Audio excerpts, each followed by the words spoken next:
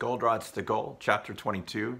Chapter 21, we found Rogo going through his plant, finding out that the feedstock that should be flowing to the robot wasn't getting prioritized. So if the robot was the constraint, well then the feedstock that keeps that constraint running, that then becomes your constraint.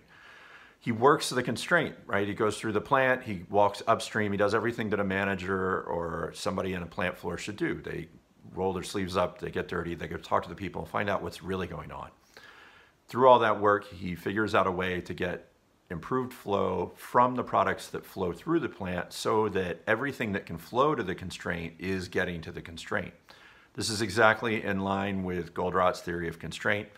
He's been teaching us by the Socratic method all the way since chapter 1, showing us time and time again how a system works, how we've got to have goals, how by having goals we can identify the constraints that prevent us from achieving those goals, and using the robot in the flow through Unico's plant that Rogo manages to see how we do that time and time again. How do we measure the right things? How do we know what's going on? Chapter 22, we now have good flow of the products that go through the plant. So what Rogo does is he turns to his team and says, and this is a quote, he says, "I want recommendations on offloading the bottlenecks ready for our Wednesday staff meeting." So beforehand, the challenge was that raw material, the constraints weren't fully utilized. They didn't know what the constraints were. First, that was a problem.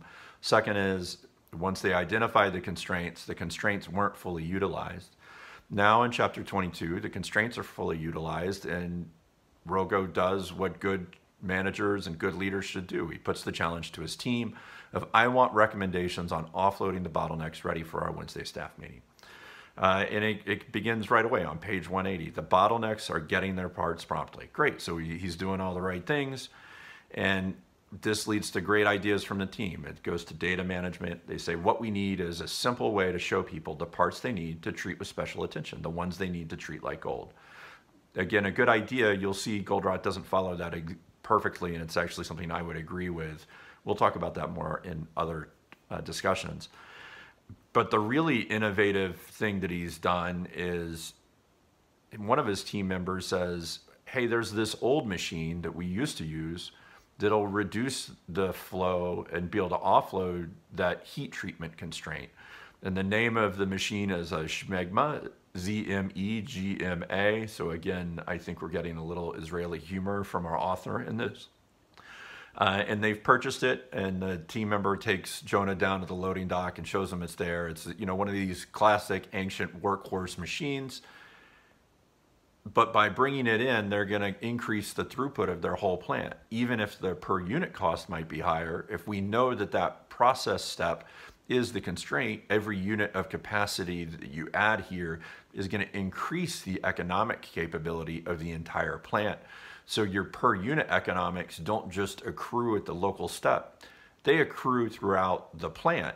And again, if the plant is the constraint for profitability at the company level, that means that that profitability accrues at the corporate level. So you get this great pass-through once you know what the constraint step is by doing things to release capacity at that constraint.